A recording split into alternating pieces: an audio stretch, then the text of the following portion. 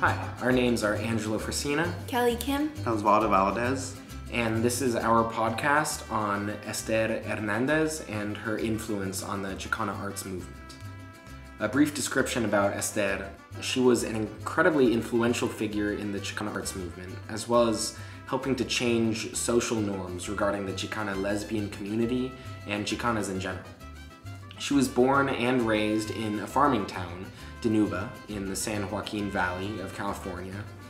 She was born into a Mexican Yaqui farm worker family, so she grew up around the farm working Mexican-American culture. And when she was young, a march with the Farm Workers Union passed through her town on the way to Sacramento. And there she experienced multiple important firsts. She saw the marchers pass through, unwavering, while police stood dauntingly around them. And she also saw traveling murals and banners that the marchers held up, helping to display a message as well as art. Ester Hernandez has had a very widespread career ranging several decades now. She, to this day, works alongside disabled people throughout the Bay Area, is still creating new art, and has been updating her archives located in Stanford for years now. However, some of her most withstanding artworks was from her time in the 1970s and 1980s, where she worked solo and alongside the Mujeres Muralistas. The Mujeres Muralistas were, as the name suggests, a group of Chicana muralists centered in the Bay Area that would create murals specific to the community's needs. They'd create murals to depict women in the strong positions, show pride in indigenous heritage, and reflect on Chicano and Chicana culture. A very notable mural by the Mujeres Muralistas is the Fantasy for Children mural at Mini Park. This was a hugely important part of the Mission District community, and it helped boost the community's pride in indigenous and Chicana culture. Quick PSA about them, however. They were a group with many other wonderful Chicana artists, and this description does not do justice to their history here in the Bay Area.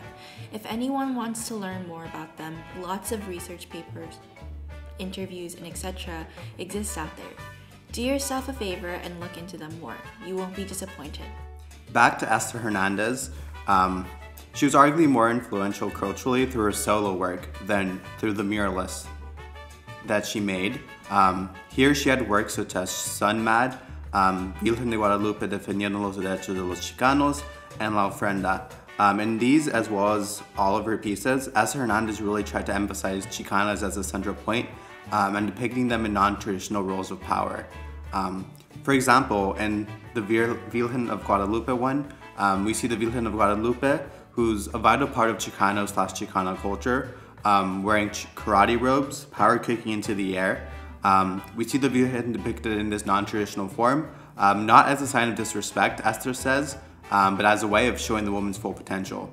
Yes, the Virgen is a kind, motherly figure, but she can also be violent and protective when she needs to be. And with La Ofrenda too, we see that Chicana women placed in a non-traditional accepted manner. Ester Hernandez, as a Chicana lesbian, tried to depict them in a way which, especially in the 1980s and 1990s, was not well accepted in the Chicana community yet. So in this painting, she shows a Chicana lesbian with a tattoo of the Virgen of Guadalupe, again demonstrating her ties to the Virgen, while also portraying women in a new stance. And lastly, we see Sun Mad, her most long-standing work of art. We see her dedication to the farm workers movement, yet another movida that makes up the Chicano rights movement. She again portrays a woman as a central piece by parodying the Sun-made Raisins logo. This screen print was made and mass distributed with the intention of informing her home community of the poisoning in their water supply from pesticides, while also bringing attention to the issue to the nation as a whole. Pesticides were a neglected but dangerous issue plaguing Mexican-American farm workers throughout the United States. Sun Mad was made to politically bring attention to that issue and to try and bring about change. All of Hernandez's pieces have had similar themes, and most importantly is her connection to Chicano womanhood. As a powerful Chicana lesbian that speaks in interviews with such an awesome, frankly badass personality, she paints her beliefs through her art. She paints Chicano women to be strong and independent, and most importantly, without men. All her subjects have been singular women from Chicana and indigenous cultures.